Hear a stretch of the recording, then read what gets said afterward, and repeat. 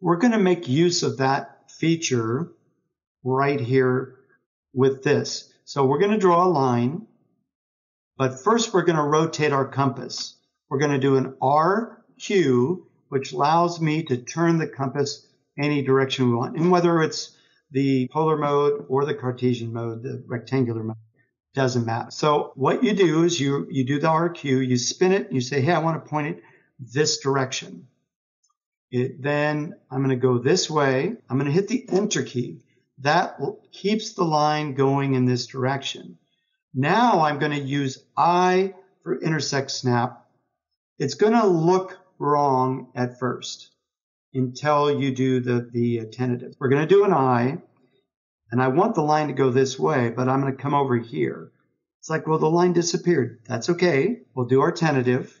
And now it's doing a intersection between this blue line at the bottom and the line that we're actually drawing, which is kind of cool that you can snap to the line you're actually drawing.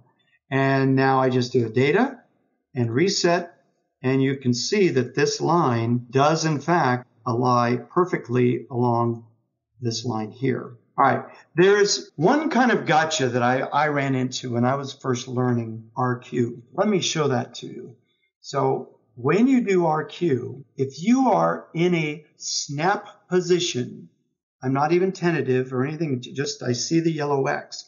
If I'm in a snap position and I type RQ, then you do not have to do a data because it assumes that that's what you wanted, that you were in a snap location, so it automatically gave me that. Matter of fact, if I actually did the data here after doing the RQ, I would have a line. And that's what always confused me. Well, sometimes I have to click and sometimes I don't have to click. So the rule is this. If you are just out and about and you do RQ, then you do have to data on the point where you want it to turn the compass. If you do RQ after you move to the snap location, any snap location, doesn't matter which, but I can do it up to here. If I do RQ, then there's no data point necessary.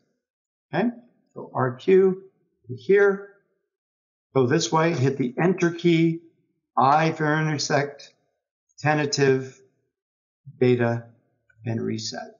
And that line would extend right through this point.